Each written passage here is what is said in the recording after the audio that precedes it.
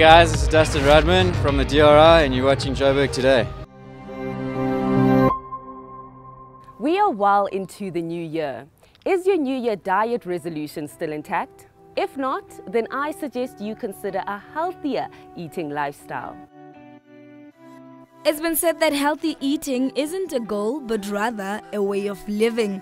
This week, Tiger Brands nutritionist Arthur Ramoroka helps us unpack the intricacies of a healthy lifestyle. Arthur Ramoroka, thank you so much for your time. Of course, we are talking all things nutrition. Your expert opinion as to what constitutes a healthy diet around this period? Thanks, Titi, for having me. I mean, in reality, we should not have any diet for a particular season. I guess even in summer, it is still important to continue taking a balanced approach to eating. And in that, we still need to, have a diversified diet, have variety in our diets, not eat certain foods because it's summer. We should still be having, different food from different food groups so that we are still continue to add something that is nourishing even in that particular busy time of the year. You said that we should try and, not say that they are bad foods. Please highlight that for us. Yes, we should be detaching emotions from food, not label certain foods as good or certain food as bad.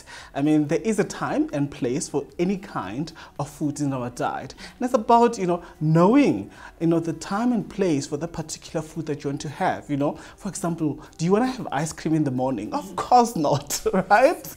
Because in the morning, there is a renewed sense of trying to do something good because you want to set your day right? So have, a bowl of oats because it's something nourishing. It's going to fuel you so that you're able to get your energies up and, make sure that you tackle the day ahead. So definitely make sure that you are able to recognize that you can be able to have a treat if you want, for example, that ice cream, maybe you want to leave it for the afternoon so that you're able to, just have something that is going to actually help you get your emotional benefits and appeal going well. A lot of us think that chocolate is actually, bad for us. Yeah.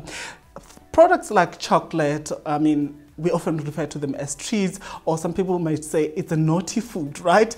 And I don't like saying that it's a naughty food because chocolate, if it's eaten mindfully, and mindfully is about recognizing that you need to have a certain amount, which is a portion at a particular serving. So, for example, if you're having 4 blocks of chocolate, that's the right portion size because you want enjoyment, right? Instead of having the whole slab. Yes, instead of having the whole slab. Because what happens is if you're going to label it as a naughty food, the likelihood of you having that entire slab is quite high. But if you recognize that, yes, a treat or a snack can form part of a generally healthy diet, of course, that portion-controlled slab or chocolate can really be something tasty at a particular time. Absolutely, absolutely.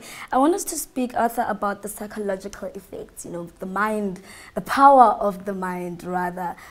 Just the role that food plays psychologically when it comes to weight loss or weight gain. There's something called, stomach hunger as well as head hunger, right?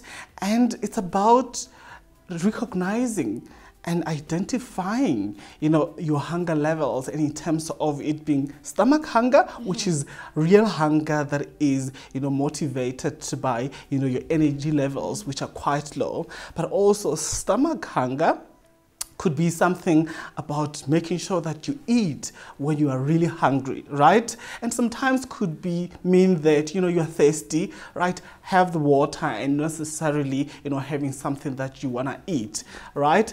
But head hunger is something that is driven by the emotions, right?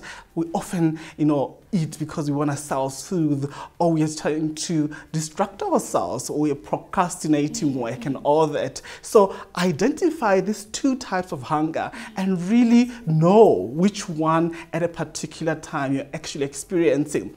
And just the significance or considerations of liquid diets? Yes, liquid diets, yes, they become so popular in recent times. People are always doing smoothies, or they're saying, I'm juicing, all that. So when it comes to liquid diets, the important thing is to ensure that you don't actually consume a lot of calories from that, because what typically goes into the smoothies is, your starch in the form of grains. It could be your oats, it could be fruits as well, it could be yogurt, it could be milk. And what often happens is that the energy that you're actually loading in that particular smoothie could be quite high, right? So you want to manage it to make sure that whatever you're putting in that smoothie, it is still something that you can actually have if you were having whole foods, right? Because if you're going to have a lot of energy from that, it means that your portion was quite big if it was just in a bowl rather than in a smoothie glass, right? I want to pick your brain about something, Arthur. I'm not sure if you're aware, but Joburg has been, ranked as one of the most unhealthiest cities, more than once in actual fact. Now, over and above healthy eating, I just want to know from you, what can we do as, not as a nation, but as people, just over and above the food aspect of it, just in terms of a healthy lifestyle? Your expert advice, perhaps top 3 things for us to consider? Yeah, it's unfortunate that the city we love, that we live in, is actually ranked one of the unhealthiest cities. The reality is that, as South Africans, in general, we actually have different relationships with food, right?